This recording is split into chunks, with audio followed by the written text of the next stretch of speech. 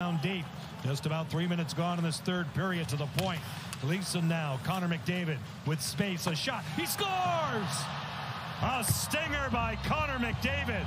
In tight. 17-11 left in this third period. 2-1. Edmonton. Well, players like Connor McDavid are going to get their opportunities. Puck doesn't get out at the blue line. McDavid walking right in, short ice, a little bit of a 3-on-2 break there. But McDavid, how quickly he's able to go head up, fire that puck right along the ice and beat Grubauer before he's able to get down and get that stick in position. Puck's close. You have those opportunities. It's right up at the blue line. Edmonton's able to keep that puck in, and it ends in the back of your net. So the Oilers